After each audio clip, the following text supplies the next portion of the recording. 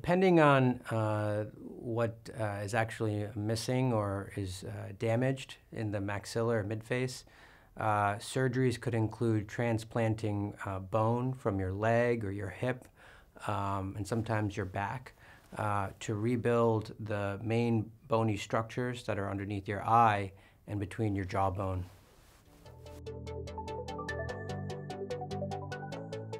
The surgical procedure can vary depending on the extent of the trauma or loss of tissue in the maxilla.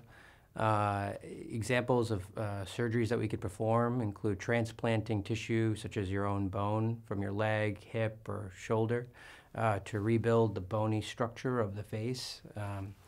Other examples of surgeries that can be performed is 3D printed implants that can achieve symmetry from both the left and the right side.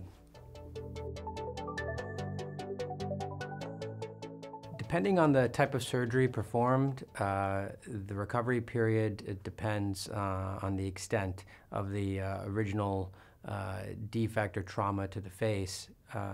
Things such as an implant could be 2 to 3 week recovery, while transplanting bone from the leg can sometimes be more longer, such as 6 to 8 weeks.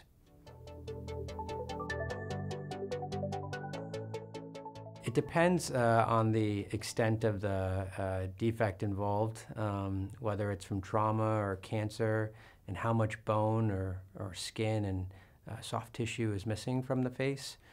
Sometimes it can be one surgery. Sometimes in more complicated deformities of the face, we have to perform multiple surgeries to achieve the outcome that most patients would want.